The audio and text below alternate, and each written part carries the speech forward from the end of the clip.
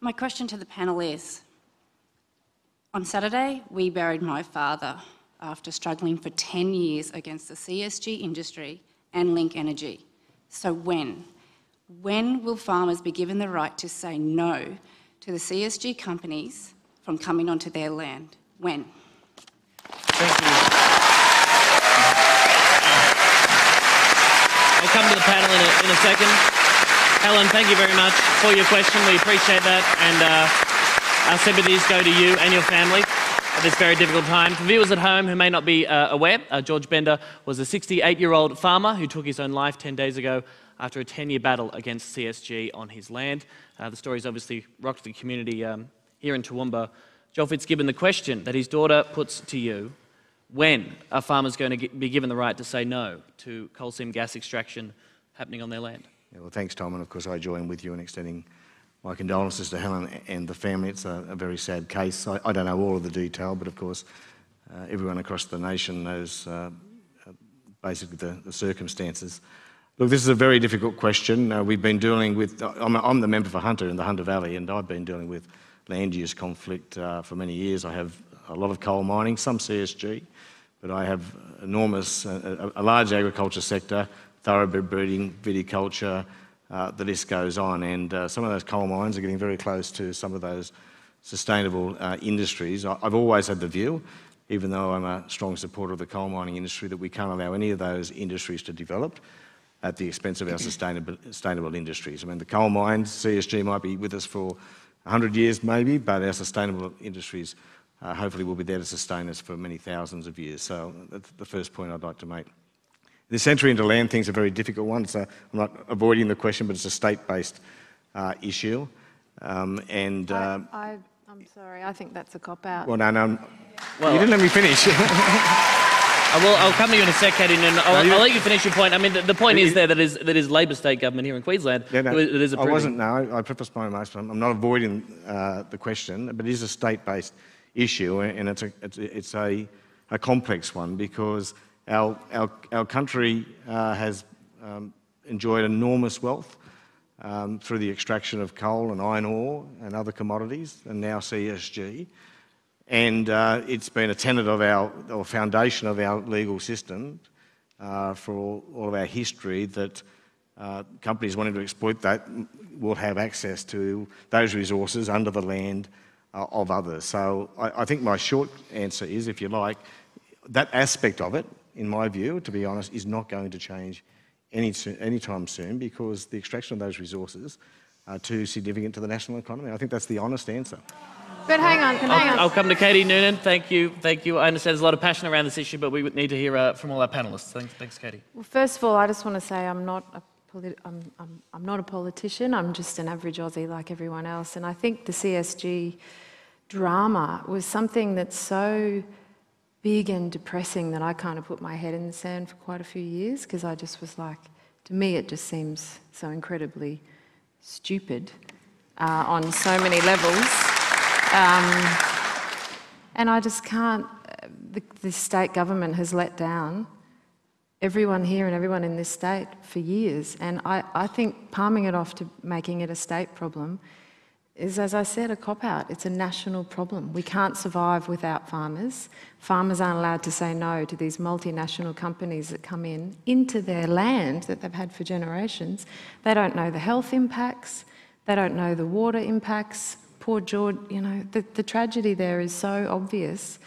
It is a matter of national importance. It can't keep on being palmed off. If you're Nash, I want to come to you there. Isn't that the point too, that is a unity ticket largely, or there's bipartisan support for these industries? Your response to what Katie had to say And there. also, doesn't all the money for the particular stuff around here, we don't get it.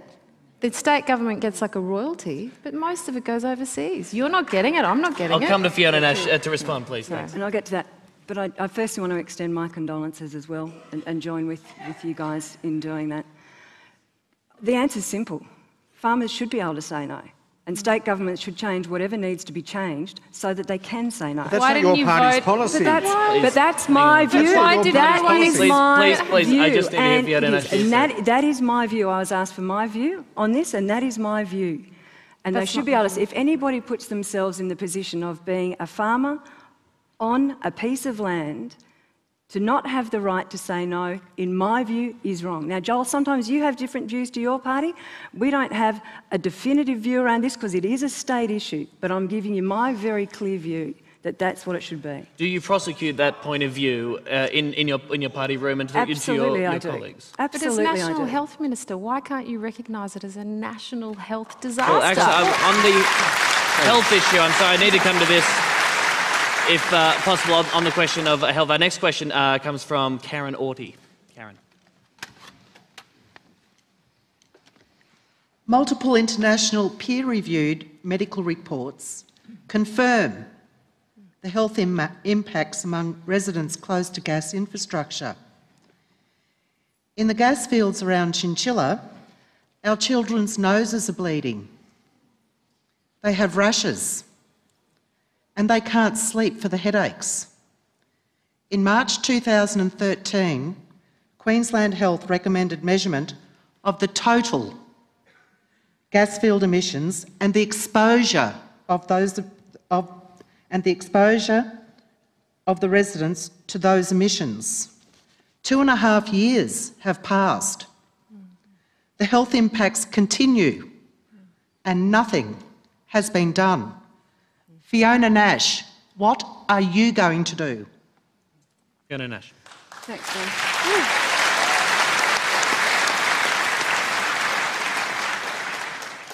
Well, firstly, I don't agree that nothing's being done. The Department of Environment is doing exactly work around that at the moment. Yes, they are. Yes, they are, around the health impacts of CSG from the chemicals. They are. But there's no doubt we need to do more. I'm a big supporter of mining where it's appropriate. And where it's appropriate and where it works, where there's no impact on primary land and where there's no risk to aquifers, it should go ahead for the reasons that Joel's pointing out of the benefits to the economy. But where there are health impacts, we need the work to be done to show us. Now, I know that there is existing work already, but we need to build on that to get a clear and proper picture exactly of what these health impacts are. And from my view, in all of this, we should take the precautionary principle, we should be conservative, and things should be on hold until they can be proven not to have an impact, in my view. Paul Antonio, I want to come to you. The sad death of George Bender prompted Senator Glenn Lazarus to call for a Royal Commission into this issue and a moratorium on all CSG activities until the results of that commission are released. Your thoughts on that suggestion and also, I guess, your personal stake in this particular issue? Well, look, I'd also share the concerns of the Bender family about it, and my deepest sympathy to each and every one of you. Look, I've been very concerned. I think I've gone on record over a number of occasions, firstly about the very best agricultural land in the Toowoomba Regional Council area, which is a target for the gas companies. It's that highly developed irrigation land along the Condamine River, and I don't personally think they ought to touch it. That's my view. I have friends who don't agree with my stance, but it's been consistent since day one. Look, the other thing that sort of scared me a little bit, I was listening to a presentation by a gas company once, and my hometown of Mulmerran depends very heavily on underground water to keep the intensive animal industries going. 140, 150 jobs, the Hall family, once again another iconic family, doing their work there. They talked about dewatering the Walloon coal measures. Now, I don't know whether they've got a different meaning on dewatering, but when I challenged them on that, they suddenly found a different meaning to dewatering. Dewatering means to me taking that water away, destroying that other industry. I'll say one thing to wind up. When the history of this region is written in 100 years' time, the resource sector will be about a blip on the screen. Agriculture has been dominant from day one and is a critical thing in the future. We need to preserve it. Jan Thomas, I want to come to you. You're keen to see greater research into this area from universities like the one that you're the Vice-Chancellor of? And again, my condolences, and indeed my heart goes out to communities generally. The resilience of communities is very strong in Queensland, but it's at a breaking point for many reasons, and this is one of the reasons that's adding to the challenges that our communities face. And I want to just, I guess, bring it back to what I think is one of the biggest global challenges that we have, and that is around clean food and clean water security. That is something that we will look for in coming generations and centuries as really something that's a treasure, and Australia will need to hold on to its food and hold on to its clean water as a treasure. And we have right underneath us here the Great Artesian Basin as one of the largest underground water sources, stretches across much of Queensland and into the Northern Territory and South Australia. Now, as a clean water source, that will be something that's essentially a jewel for Australia that we need to hold for generations to come. And we also have, through various reasons, including the urban sprawl, challenges to some of our richest agricultural land, which will produce our clean food of the future. And so clean food and clean water security is something that I think every Australian needs to be concerned about. It will become, if it's not now, an absolutely precious commodity. So we need to make sure that whatever we do, we invest in research that underpins making sure that that is sustainable. Social science and science research to preserve that for future generations. Our university is doing it, as is other universities. We need to make sure that science continues to make sure that all of our industries can guarantee that our food and water, our soil maintains its capacity to grow clean food for the future, that our water remains usable and clean for the future, and that we have the capacity for multiple industries to cohabit.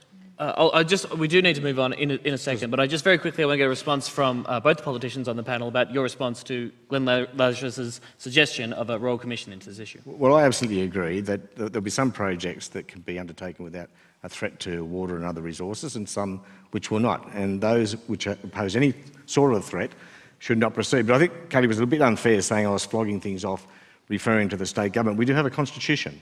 The Commonwealth has certain powers and the states have certain powers, including those over access to land. Now, John Howard, to his credit, as Bob Hawke did with the Gordon below Franklin Dam all those years ago, found a way of using the Commonwealth's power to reach further into some of these issues. So he produced in the EPBC Act a trigger on flora and fauna, so the Commonwealth for the first time had some say in some of these mining projects, for example. We very recently extended that to include a water trigger, so that any project, any CSG project in Queensland where there's a water threat, the decision now has to go to an independent scientific committee in Canberra and has to secure the approval of the Commonwealth ministers. So we are trying to reach further in, there's no doubt about that, but these are very difficult issues. Fiona Nash? I'm not convinced that a Royal Commission would do what I think people would be asking it to do, which is get a better understanding of what the actual impacts of CSG are. I think there's better ways to do that. I think it is through research. I think it is through greater independent scientific work around really determining what those impacts are. And I do have to just say to Katie, just to say, you said earlier that I don't care about farmers, and I've really got to pull you up on that. No, that sentence did not. Sorry, I thought you said, why don't you care about farmers? You are the National Health Minister. Oh, okay. And the health implications, as indicated by the question over there, the obvious mental health implications that are indicated by this tragedy in our community, absolutely. I just can't see how that doesn't become. I mean, look, I'm not a politician, but for me, this is a national disaster. I'm going to give the final word, actually. I'd like to come back to Helen Bender, if possible. Helen, if I could come back to you. Listening to the response from the panel, I'd be interested to know if you're satisfied, or your thoughts or your reflections on what this panel had to say to your question. One of the last things my father said was, no one is listening. Why am I wasting my time? So I don't think you are listening. I don't think anyone is listening. I don't think the nation is listening, and certainly I don't think any single one of you politicians have listened, nor cared, nor want to care. You're a turntable. You walk in, you walk out. You walk the walk, you talk the talk, and you're just here for show. You're not listening. You have not once come out. Come and talk to this lady. Come and have a look at the effects of her children. Then you might make a real decision. You might actually make a change. But right now, no one is listening. Okay, well, it's quite a challenge. I'm sorry, I understand you'd like to respond to that, but we do need to keep moving on. Thank you again.